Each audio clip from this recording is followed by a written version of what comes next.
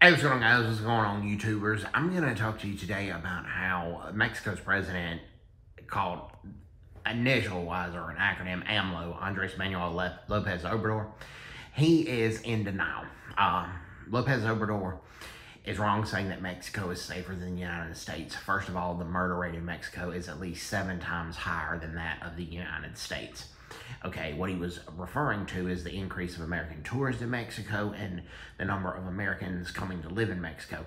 But the areas where Americans are coming to live in Mexico or they're visiting is Cozumel, which is an island off of Mexico's mainland that is relatively safe. Acapulco is not safe anymore. Cancun is not safe anymore. Cruise ships have stopped going to Cancun because drug cartels have shot up beaches over there. And the Mexican border towns used to be flooded with American tourists, but they are now empty of American tourists, particularly the town of Juarez. Juarez, Mexico used to be filled with American tourists looking for a good time, cheap entertainment, and bargaining for like goods and products. But the American tourists in Juarez have disappeared. 60 Minutes Australia did an interview, and I'll just use her first name, with a lady named Alejandra. And Alejandra's mother used to be one of Mexico's most fearless journalists, and she started speaking out against the drug cartels. And once she did that, the cartel shot and killed her.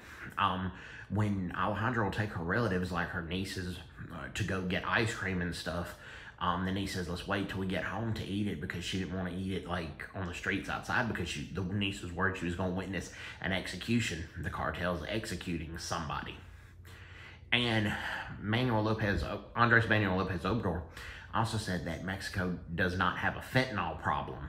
That because in Mexico, apparently, even medicinal fentanyl is outlawed, but the cartels will take the fentanyl and put it in pills that look like Xanax or Oxycontin.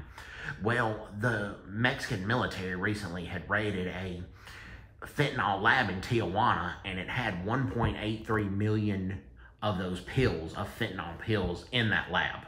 And you're saying that Mexico doesn't have a fentanyl problem? Mexico doesn't have fentanyl? No, it does. And a lot of those fentanyl is produced in Mexico, and it goes to the United States. Mexico has surpassed Colombia as the nation's #1 drug-running country. And that says something. It's 4 different cartels vying control of the border towns, between Mexico and the United States. And it is just horribly dangerous in those border towns right now. And it's dangerous most through Mexico. Cozumel is fairly safe. Costa Maya is fairly safe. Progreso, Mexico, is reasonably safe. But beyond that, a lot of Mexican towns are horribly dangerous right now. Where I live in Mississippi, it's about 1/3 Hispanic. And there's a lot of them that aren't going back to Mexico, even for visits, because it's gotten so dangerous over there. So anyways, hope everybody's doing well. Take care. God bless. Bye-bye. Bye-bye.